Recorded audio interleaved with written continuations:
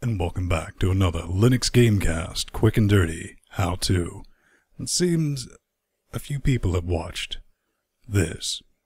It was a quick test we did over the weekend to see if we could broadcast live from Linux to twitch.tv. It turns out it's relatively easy, and with a small change, you can also broadcast to justin.tv. That's what we're going to cover, but before we even start that, do keep in mind, if you have a 4-year-old laptop with Intel integrated graphics, you're going to have a bad time. But if you have something recent, you might enjoy this. You could even call it a Linux Gamecast. Yeah, that's pretty horrible, isn't it? Let's go.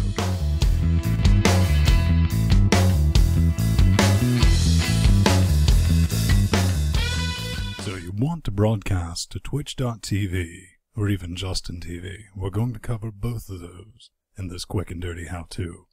But before I get started, this is where I found the script. Reddit.com, Linux Gaming. Great site. Good suggestions and useful links. But script for streaming on twitch.tv. And this is what we ended up with at gis.github.com. Is this little script that uses AV convert to stream to either Twitch or Justin TV.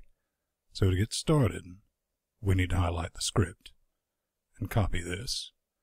And from here, I'm just going to open up a text editor. You can use what you like and paste it in. Now, the only bit from this we need to change initially is your stream key. Now, for Justin TV, that's at justin.tv/broadcast/adv_other and click show. And if you're worried about showing off my stream key, trust me, I've regenerated it since then. But if you want to share your video games, you definitely want to go to twitch.tv/broadcast and hit show key. And that's what we're going to use for this example. So let's just copy our stream key and go back to our untitled text file. And from here you want to set just your general resolution and your in-res, so whatever your screen's running at. I'm running right now at 1280 by 720. So I'm going to out-res that at 720 by 480. Not an exact match, but that's what you saw in the intro video. You can use anything you want. It depends on how many cores you have and how powerful those cores are. For me, I have a quad-core AMD 640. So I'm going to pay attention to how many threads I want to use. I want to use 4 since I have 4 physical cores. And I'm going to change our bandwidth from 712 to 1 megabit, since I have a full megabit up without any issues. Now once you have that together, let's just save that as a script file. And for example, I'm just going to put it on the desktop and we will call it twitch.sh. And we can save that. Now what we need to do is create a file that is twitch.key. All we have to do is save that stream key to it. So let's create a new file, paste in our stream key, and we will save that to your home directory as .twitch_key.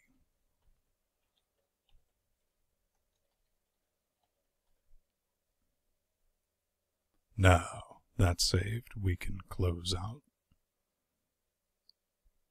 From here, we'll have our twitch.sh script. I'm just going to open that from a terminal.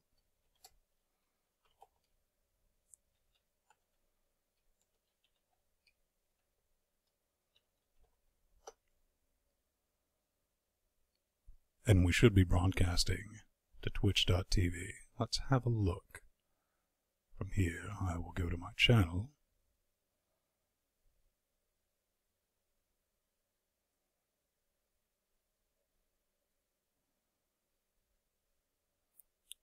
and you can see we're live. And you can go ahead and launch a game or anything like that, but do keep in mind the system requirements. I'll launch HTOP. And you can see just this broadcast is pretty much maxing out all 4 cores. So keep that in mind when you're broadcasting a game. And if you're going to be broadcasting on just regular video, it's no big deal. Don't overheat your box. Cheers.